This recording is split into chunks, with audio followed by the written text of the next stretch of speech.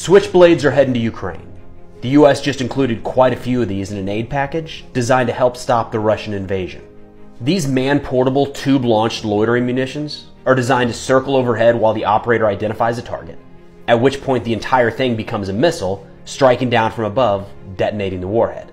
They didn't announce what variants were sent, but it would have been the Switchblade 300 with a 10-kilometer range designed for troops in the open or use against light-skinned vehicles, or the Switchblade 600 that can be outfitted with anti-tank warheads like the one used on the Javelin.